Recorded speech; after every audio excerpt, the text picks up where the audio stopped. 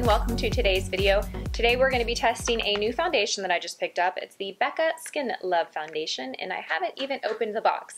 I just got this yesterday. I was watching a video, I think it was on Sona's channel, Simply Sona, and she was talking about how much she loved this foundation. She said that it wasn't too matte, it wasn't too radiant, it just looked like skin and it blurred pores, and so I was like, sold. So I went to Sephora yesterday and I picked it up. So I have the shade Buttercup. So I hope this is the right color, the right shade. It seemed like the right one when I was swatching it on my hand. This is the shade that I got, Buttercup. It's got quite a bit of golden yellow undertones to it. A little bit lighter. I tend to like my foundation to be like a tad light because I go and bronze up the skin and add some warmth that way. And I don't like my face to look darker than the rest of my body. So, okay, so let me just run through all the benefits with you of this foundation and then we will get to applying it. So this retails for $44 from Sephora. You get 1.23 ounces, so just slightly over an ounce, which is an ounce is pretty typical of foundation, so you do get a good, nice, healthy amount in this foundation. It's described as having a velvety skin-like finish, which sounds like a dream to me because velvet actually reflects and absorbs light. So when I hear velvety finish, I think of a foundation that is in between a matte and a radiant finish foundation, which is like the perfect foundation in my opinion. It comes in 24 shades and is supposed to be great for all skin types. Literally, all skin types are listed as skin types that work for this foundation. It's also described to be weightless, and it's also described to help camouflage and blur pores and imperfections.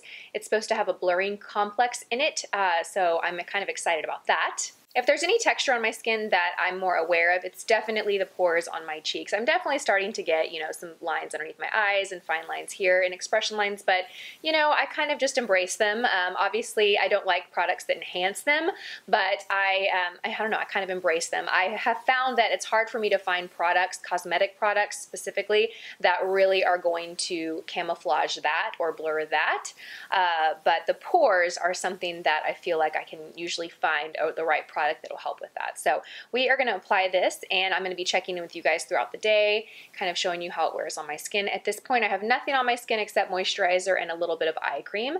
I'm not going to apply a primer with this. I'm just going to test it kind of on its own merit and see how it performs. I do want to mention on the box here it says it has vitamin C, cold pressed avocado and melon blend, and bitter ginger. Alright, so let's get this hair back because it is going to get in the way. So today's my birthday. I am 36 years old today. By the time this video goes up though, it will not be my birthday. But if you follow me on Instagram, then you know that it is my birthday today. I don't know why, but this birthday seems a little different. It seems like such a bigger deal than 35 was. Like I feel like 35 is a big birthday, but 36 for some reason feels like, wow, like I am closer to 40, which I have no problem with. I'm not complaining by any means, but I don't know, it just feels different, Okay, so let's just go ahead and start with the foundation and then I'll go and apply the rest of my makeup off camera and then we'll come back. So again, I got the color Buttercup. This is what the packaging looks like. It kind of reminds me of the IT Cosmetics CC cream. It's in a squeezable tube, but it does stand up on your vanity because it has a nice flat lid. And it does have a pump. And I'm just going to do one full pump. This is the consistency. It's moving a little bit, but very, very slowly. So it definitely is a thicker, kind of more whipped cream. It's not real liquidy or watery at all. And I am going to use my e.l.f. Flawless Finish brush. This is my favorite brush, but look how cheap it is. I have literally bought probably 4 of these, and after about a month or two, the handle always comes off because I wash them, and I guess the water gets in there. You can even see the glue in there, and it just loosens the adhesive from the handle. So anyway, when you guys see me in my videos using this is why I need to buy another one because I know this is funny, but I love this brush. It's such a great brush. Okay, so it right off the bat looks like a lot of coverage to me. In fact, I probably went in and applied too much initially. Definitely a lot of coverage. So I'm just using the brush and I'm just pressing in the center of my face. I like this brush because you can just press, but it's also going to blend out. And when you press, as opposed to like brushing down, you're going to get more coverage from a product. If I were to do this all across my face, I'm shearing the product out. I'm kind of compromising the coverage that I could be getting. So I like to just press. And again, this brush at the same time blends it out so nicely. So it's really quick and easy to apply product. And it's like $6. All right, when I get to the perimeter of the face, I will kind of blend it out and sheer it out here because I really don't need much coverage here. I just need the foundation to blend seamlessly into the rest of my skin. That is really, really nice, you guys. And I think I did pick a good color. I do think that you could probably use a beauty blender to apply this as well because it seems to have enough coverage and be thick enough to where you will still get decent coverage from a beauty blender. I typically don't like to use beauty blenders with really sheer foundations because the beauty blender does absorb product and it doesn't quite give the same level of coverage that a kabuki style brush or a brush like this will give. So I like to save my beauty blender for my really thick full coverage foundations. But I think that this one you could do either way. You could use your favorite foundation brush or you could use a beauty blender. Okay, so it's definitely thick, a little heavier than I expected it to be. Not necessarily bad, but I do feel the need to kind of like just go over everything to blend it into the skin. Let me get you guys a little bit closer. Okay, here we are. That's closer. That way you can really see what is going on here. Let me switch over to this beauty blender. So this shade is pretty yellow. I think it'll work, but it's definitely something that I'm going to need to balance out with a lighter concealer. Okay, so I am kind of feeling like it is sitting in my pores. Do you guys see? Can you see there how I feel like it's kind of sitting in my pores initially. I can actually see each pore and I can see makeup inside of that pore. Do you see that? Okay. But we did just apply it, so we're going to give it some time to set and do its thing. I'm going to go here to the forehead. What did I use for moisturizer? I used the Drunk Elephant La La Retro Whip. My skin has been really dry. It's been cold the last week here in Austin, so it's definitely needing a richer moisturizer. Okay, off the bat, you guys, I don't really care for the way that this looks. I don't think that it's blurred my pores at all. In fact, I think it has settled in my pores. And in some areas of the skin, it's harder to blend out. Now my skin is, like I said, a little bit more dry right now, so that could be why, but at the same time, it said that it was fine for dry skin, so I don't want to really give it a pass because my skin is dry. This color is definitely yellow. I have not applied my concealer yet, and I'm not sure if you can see this in camera, but it is very, very yellow. It didn't really blend out right here. I'm going to go apply my concealer, and then we will see what we need to touch up as far as the foundation. But I do want to give the foundation at least a couple of minutes to kind of set. I don't want to judge it too quickly. So for concealer, I'm going to use my Josie Maran Vibrancy Concealer. This is the newest concealer that I've picked up, and I did get it in a shade that is quite a bit brighter. So perfect for this shade foundation because I definitely need something to brighten it up a little bit. I'm going to use my Beauty Blender to blend the concealer into the skin. So as far as plans for my birthday, tonight Paul and I are going to dinner, just the two of us. And then this weekend, on Saturday, we are driving to Dallas, and we're going to spend a night in Dallas and visit with my friend Chelsea and her husband Chris. And I'm so excited about that because I don't get to see her enough. I only get to see her maybe once a year. And she is one of my favorite people. One of my favorite people. I always feel so recharged and inspired and motivated after I hang out with her because she is one of the coolest girls I know. She is just like, she's an entrepreneur. She's like a girl's girl. Like, she's all about, she just is one of those friends that makes you feel like you can do anything that you want to do. You know, I mean, she's amazing. I feel like I should see her every quarter. I feel like every quarter I should go and visit her and get kind of just a recharge. I don't know about this. Okay. So here in my nose, it has really settled in pores. I hope that you guys can see that. Let me get a little closer even. This might be really unflattering for me, but that is okay because I have a mission here and it's to show you how this foundation performs. Okay, so do you guys see around my nose? I mean, it has really settled into every single pore that I have in my skin.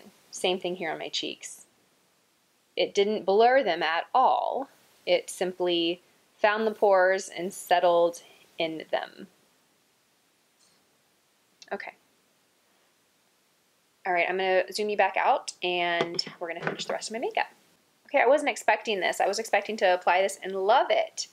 This one I'm not thinking that I'm going to love, but again, we are like 5 minutes into this and I'm gonna wear this all day long. It's my birthday, I didn't think about that. I probably should have chosen a foundation that I love for my birthday dinner. Oh well, we're gonna roll with it. So really quick recap before I go and apply the rest of my makeup. So I've already kind of reiterated a few times how it's settling into my pores. I think that's the most obvious con of this foundation at this time. As far as the finish, I feel like it is kind of a velvety finish because it does look matte in the places that I want it to, but there is this radiance that I see when I kind of turn towards the light. I do see the light hitting certain areas of the face and there being this really slight radiance to it. So I do like the finish. I don't necessarily like the way that it applied. I feel like it's kind of patchy in some areas. It didn't quite blend very easily. I feel like it looks heavy in some areas. I feel like I have to do a lot of work to get it to look evenly applied. Okay, I'm gonna go apply the rest of my makeup and I'll be right back. All right, I'm back. I have all of my makeup on. I kind of like the way my makeup turned out today. If you're curious, I have on the Sigma Warm Neutrals Volume 2 palette, and the shades that I used are, I started with this shade Passion Fruit in my crease. Then I added a little bit of this darker plum shade here on my outer corner. Then I added a little bit of this shade Toasty on my lid. And then I added a tiny bit of this shade right in my inner corner to brighten it up. So for the most part, the eyes are all matte with the exception of a little bit of that shimmery champagne shade in the inner corner. And then my lips, you guys, this brand new lipstick, I picked it up at the same time that I picked up the foundation. It is the shade Tease by Bare Minerals, and I love this color. It is just like such a pretty peachy pink cream lipstick. I don't have any gloss on top, so I lined my lips with the Miraness Barely Nudes lip liner, and then I topped it with this lipstick, and I really, really love it. It's a little bit lighter than my typical peachy pink lipsticks are, a little bit more muted, and I really like it, so I'm happy with that. Okay, so let's get back to the foundation, because that's what this video is about. I did set it with the IT Cosmetics Bye Bye Pores Loose Powder, and that did kind of smooth out and blur the pores slightly, but that's credit all to the powder. After I let the foundation sit on my skin for a couple of minutes, there really was no change. I still saw the foundation kind of settle into my pores. I think it looks nice having been set with loose powder. I like the finish, but I'm gonna zoom you guys in here a little bit closer because I do think that it just is magnifying texture. So let me zoom you guys in real quick. Okay, so here we are. I'm gonna look into my mirror while I talk. Yeah, it just looks, I mean, it's been on for like 20 minutes and it's already building up here in the area around my nose. It is settling in my pores. Like I don't really care for this at first. Like I already kind of feel like I wouldn't reach for this foundation again. And I haven't even allowed it time to wear or see how it wears throughout the day. So that's not really a good sign. But in true foundation review fashion, I am gonna wear this throughout the day. I'm gonna check in with you guys several times a day. It's 10:16 a.m. I'm gonna check in with you guys throughout the day and we're gonna see how this wears. I'm already thinking I might do this a second time. Whenever a foundation doesn't really perform well in the first like wear test, I almost feel like I should review it a second day with different products to see if that makes a difference. So I might do that, especially if I end up washing this off early to do my makeup for the evening tonight. So I'm gonna go ahead and get started with my day and I will check in with you guys in a few hours. Hey guys, I'm saying like I have a watch on. Let me go confirm the time. It is really dark now. It is 2:45, so it has been just over 4 hours. Is that 4.5 hours? And I wanted to check in with you guys. I'm standing in front of a big window, so you are seeing natural light. I have quite a bit of shine happening, and I just looked in the mirror to confirm because the viewfinder sometimes is hard to read. And I definitely have to say this foundation has settled in pretty much every single pore that I have on my face. Definitely not a fan of it at this point. It's been 4 hours. I haven't touched up yet. I'm about to touch up with powder, but I wanted to show you guys what it looks like at this point before touching up. It's pretty cold outside. It's not a hot day. I haven't really been outside. I've pretty much been indoors most of the day. I went to pick up the kids from gymnastics, but aside from walking from my car to the building, I've been inside. So I'm not a fan of this foundation already. I think can pretty confidently say that.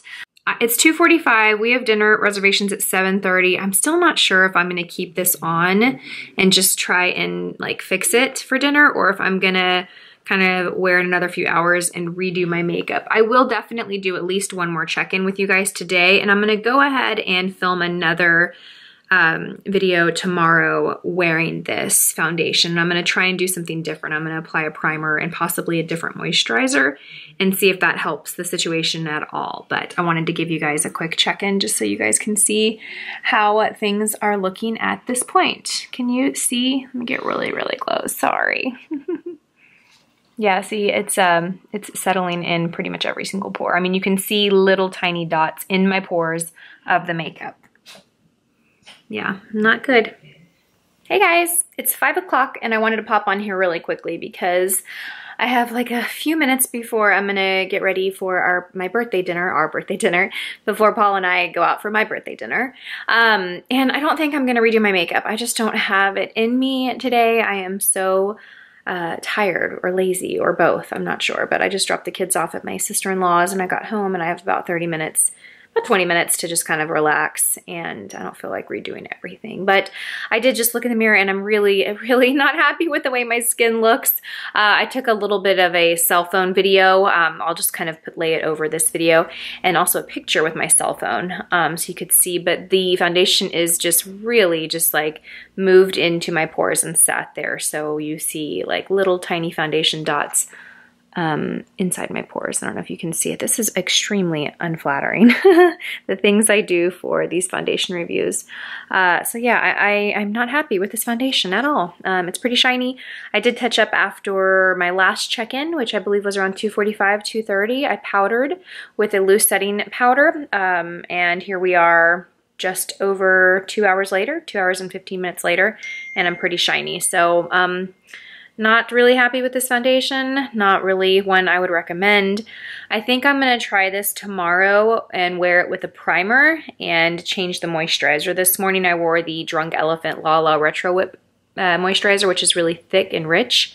So I'm gonna try it tomorrow with my COLLEEN ROTHSCHILD moisturizer, which is much thinner. I'm gonna try it with a primer. We're gonna see if I get better results. But I don't know, I'm kind of the opinion that you shouldn't have to find the perfect combination of like skin prep to have your foundation look good, right? I feel like foundation should work with all skincare products. Of course, there are some exceptions. There are some skincare products that are really oily or really rich and they do affect your foundation, but I don't know. I feel like this should have better results than this. So anyway, in fairness, I'm gonna give it one more day. I don't know if I'm gonna check back in tonight. I think I kind of want to check out for the day, have dinner, and I might just do that. So I will, the next time you guys see me, it'll likely be tomorrow or the next day that I film the second day wear test. All right, you guys, I'll see you in a bit. Hey guys, so it's the next morning and I have applied the foundation, the Becca Light Skin Love, and I'm glad I chose to do this a second day because this morning I'm already loving it way more than I loved it yesterday after just applying it. I did change things up. So yesterday I used the Drunk Elephant La La Retro Whip moisturizer, which is a really thick, rich moisturizer, and I didn't use a primer yesterday. And when I put the foundation on in the morning, if you remember, it immediately like settled into my pores. It didn't look good from the start.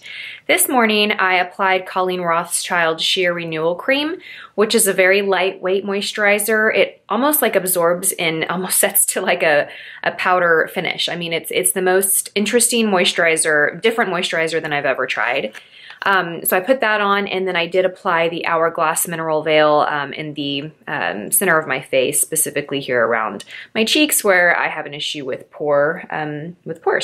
So I really like the way that the foundation looks right now. It's only been on for 30 minutes or so, but it is like a completely different foundation than yesterday. So I'm glad I decided to do this second day test run. Let me look. I don't know if you can, here, I'm gonna get in a little closer.